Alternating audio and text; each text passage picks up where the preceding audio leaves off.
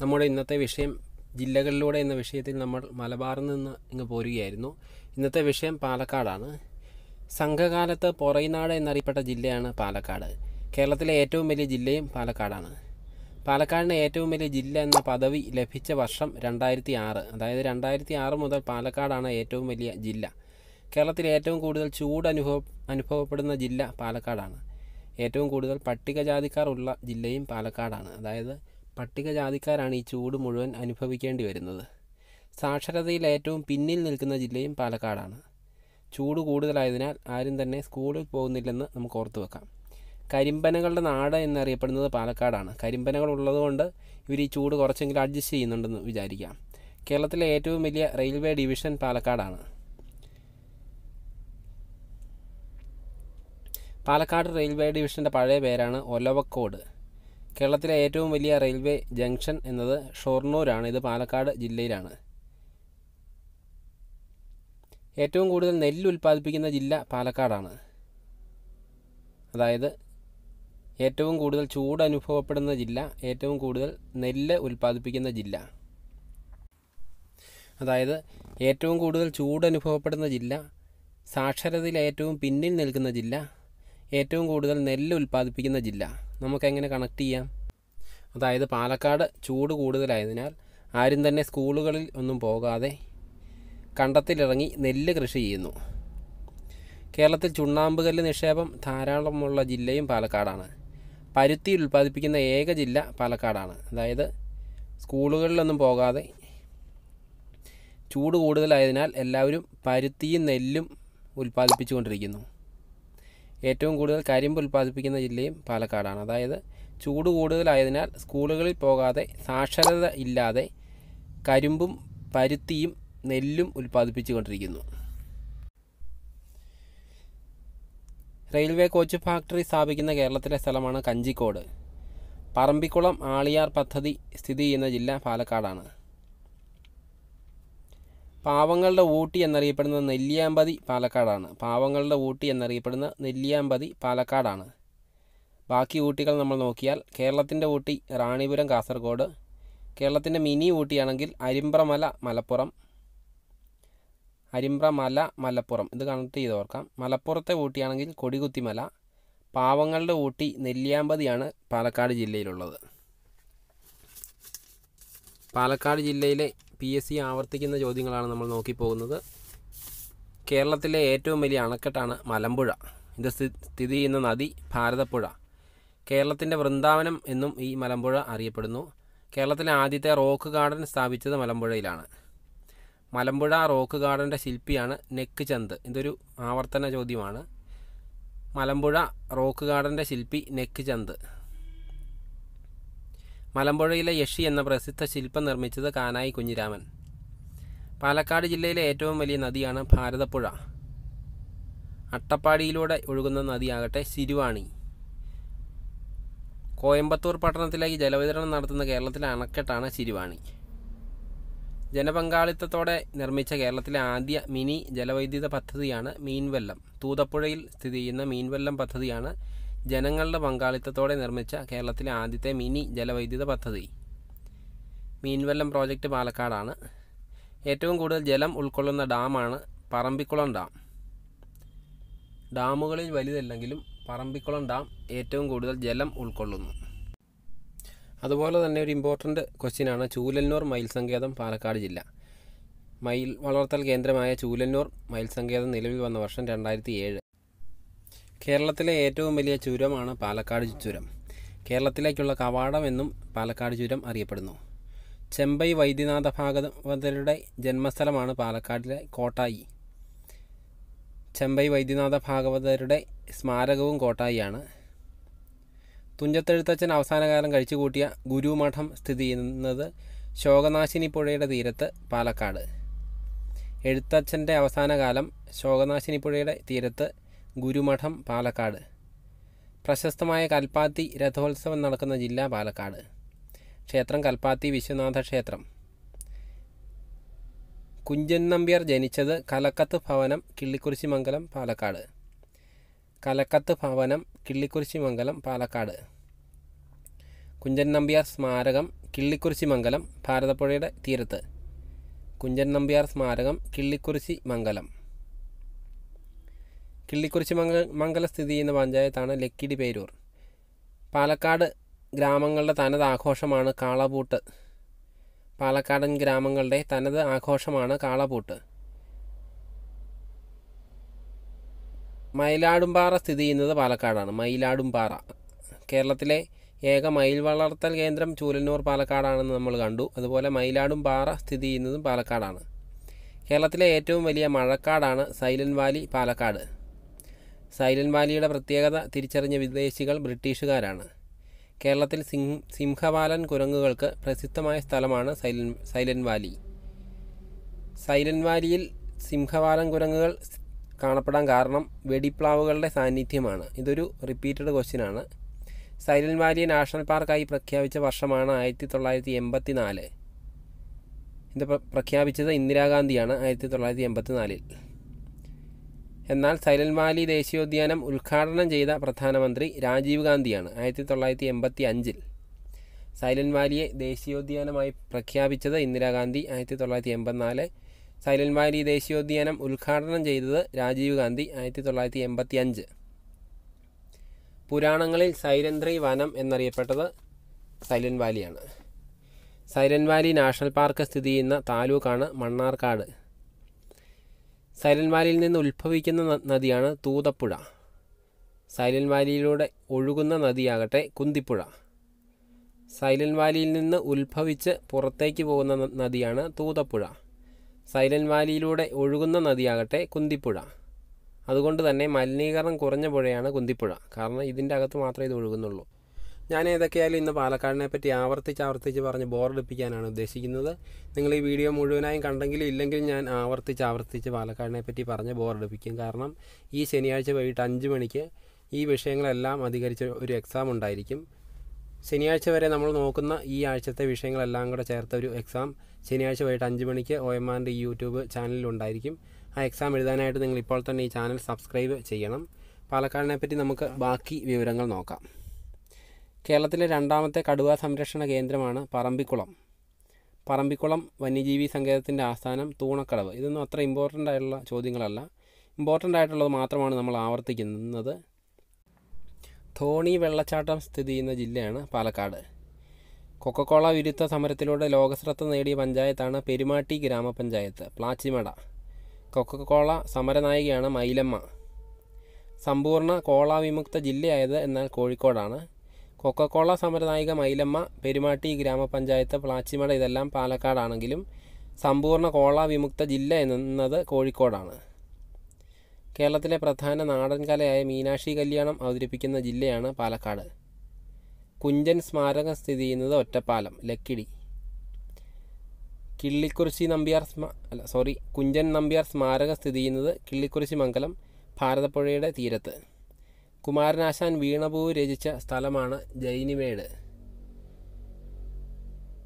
ഇന്ത്യയിൽ വിഷ്ണുവിൻ്റെ സുദർശന ചക്രത്തെ ആരാധിക്കുന്ന ഏക ക്ഷേത്രമാണ് അഞ്ചുമൂർത്തി ക്ഷേത്രം പാലക്കാട്. പരുത്തി കൃഷിക്ക് അനുയോജ്യമായ കറുത്ത മണ്ണ് കൂടുതലായി കാണപ്പെടുന്ന സ്ഥലമാണ് ചിറ്റൂർ. പരുത്തി കൃഷിക്ക് അനുയോജ്യമായ കറുത്ത മണ്ണ് കൂടുതലായി കാണപ്പെടുന്ന സ്ഥലമാണ് ചിറ്റൂർ. പാലക്കാട് കോട്ട പണി കഴിപ്പിച്ചത് ഹൈദരാലി. 1ാമത്തെ അഖില കേരള കോൺഗ്രസ് സമ്മേളനത്തിന് വേദിയായ സ്ഥലം ഒറ്റപ്പാലം.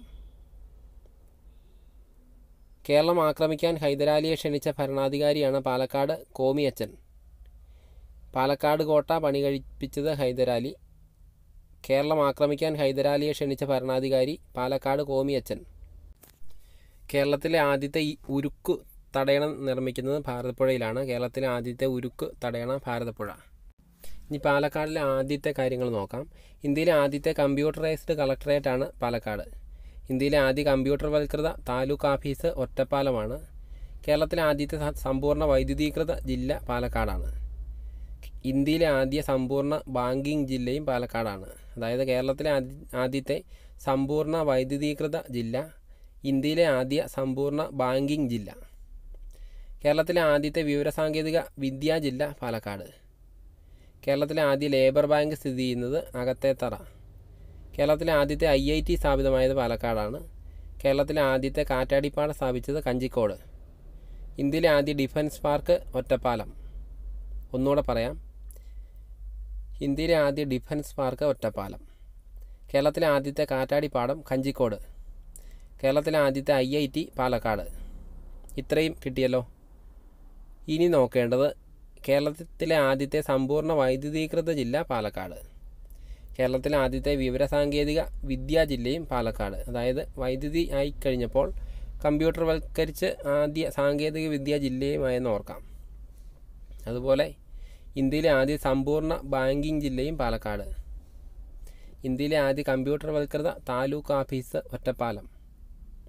ഇന്ത്യയിലെ ആദ്യത്തെ കമ്പ്യൂട്ടറൈസ്ഡ് കളക്ടറേറ്റ് പാലക്കാട്. ഇതിനെല്ലാം കാരണം ആയിട്ട് നമുക്ക് ഓർക്കാവുന്നത് കേരളത്തിലെ ആദ്യത്തെ സമ്പൂർണ്ണ വൈദ്യുതീകൃത ജില്ല പാലക്കാടെന്ന് ഓർത്താൽ മതി. കാരണം വൈദ്യുതി ഉണ്ടെങ്കിലാണല്ലോ കമ്പ്യൂട്ടറും വിവരസാങ്കേതിക വിദ്യയും ബാങ്കിങ്ങും എല്ലാം കറക്റ്റായിട്ട് നടക്കുകയുള്ളൂ. അതായത് നമുക്കൊന്നുകൂടെ നോക്കാം. കേരളത്തിലെ ആദ്യത്തെ സമ്പൂർണ്ണ വൈദ്യുതീകൃത ജില്ല, കേരളത്തിലെ ആദ്യത്തെ വിവരസാങ്കേതിക വിദ്യാ ജില്ല. ഇനി ഇന്ത്യയിലെ കാര്യങ്ങൾ നോക്കിയാൽ ഇന്ത്യയിലെ ആദ്യത്തെ കമ്പ്യൂട്ടറൈസ്ഡ് കളക്ടറേറ്റ് പാലക്കാട്. ഇന്ത്യയിലെ ആദ്യ കമ്പ്യൂട്ടർവൽകൃത താലൂക്ക് ഓഫീസ് പാലക്കാട് ജില്ലയിലെ ഒറ്റപ്പാലം. ഇന്ത്യയിലെ ആദ്യ സമ്പൂർണ്ണ ബാങ്കിങ് ജില്ല പാലക്കാട്. ഓക്കെ, ഇത്രയും കാര്യങ്ങളാണ് ഈ വൈദ്യുതീകൃതം വെച്ച് നമുക്ക് കണക്ട് ചെയ്ത് ഓർക്കാൻ പറ്റുന്നവ. ഇനി നമുക്ക് പാലക്കാട് ജില്ലയിലെ ആസ്ഥാനങ്ങൾ നോക്കാം.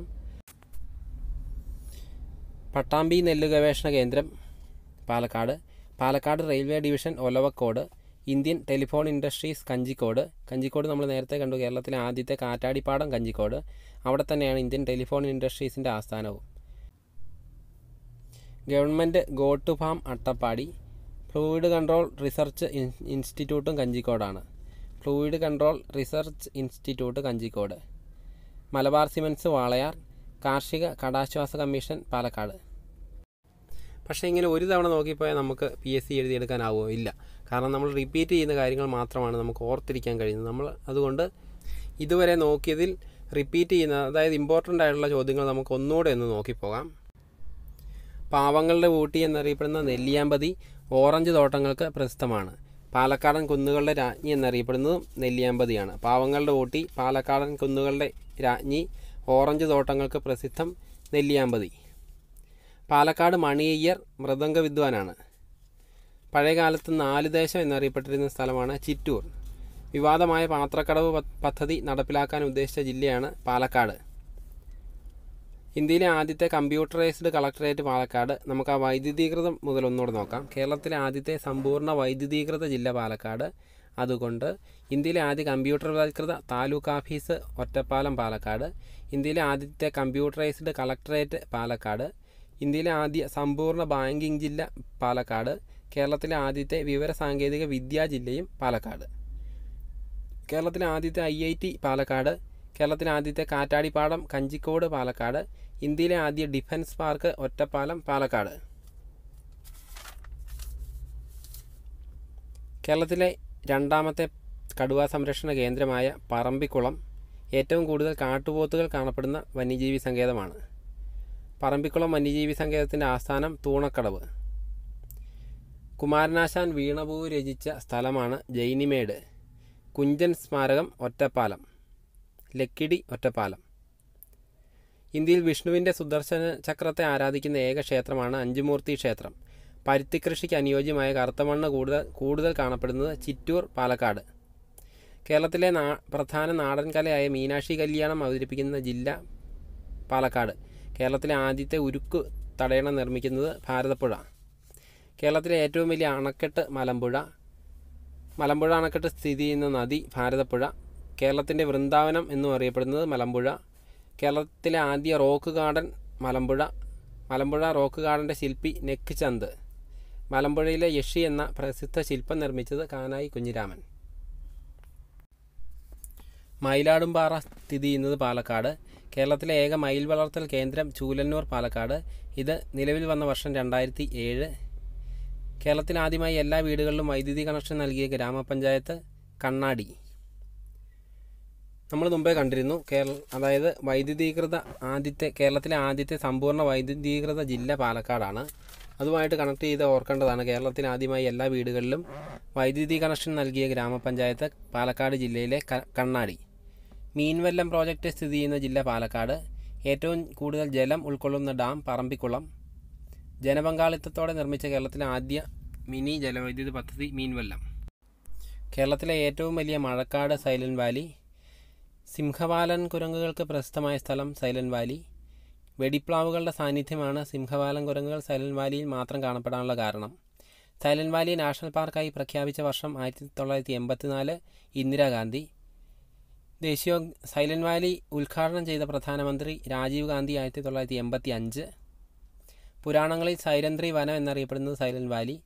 സൈലന്റ് വാലി നാഷണൽ പാർക്ക് സ്ഥിതി ചെയ്യുന്ന താലൂക്ക് മണ്ണാർക്കാട്.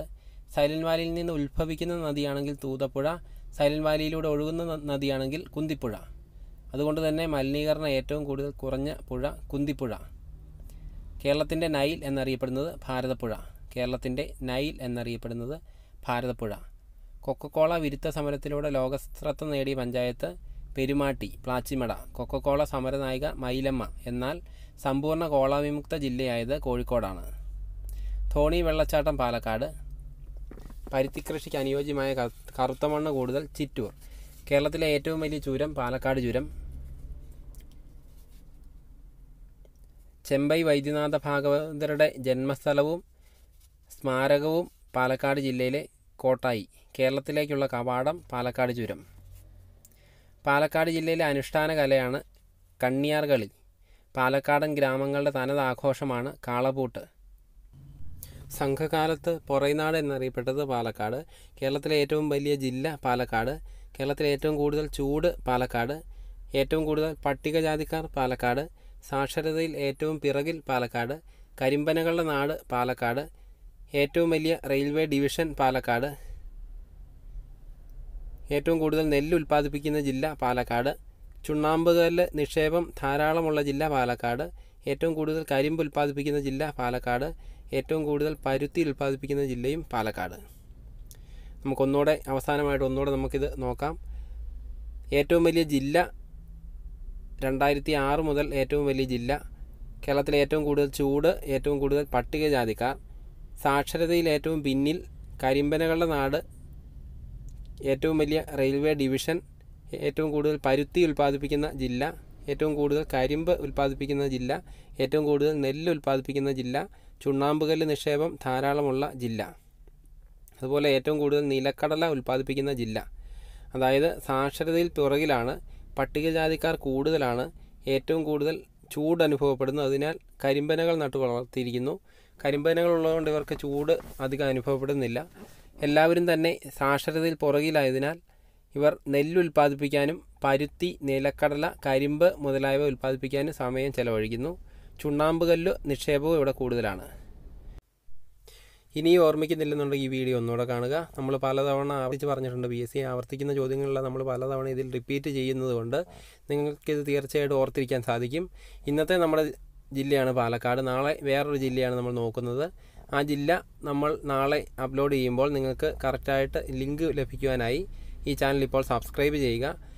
ഈ ആഴ്ച നമ്മൾ നോക്കുന്ന ജില്ലകളുടെയും മറ്റ് ഇംഗ്ലീഷ് ക്ലാസ്സുകളുടെയും എക്സാം ഈ ശനിയാഴ്ച വൈകിട്ട് 5 മണിക്ക് ഈ ചാനലിൽ ഉണ്ടായിരിക്കും. അപ്പോൾ എക്സാം ലിങ്ക് ലഭിക്കുവാനായി നിങ്ങൾ ചാനൽ സബ്സ്ക്രൈബ് ചെയ്യുക.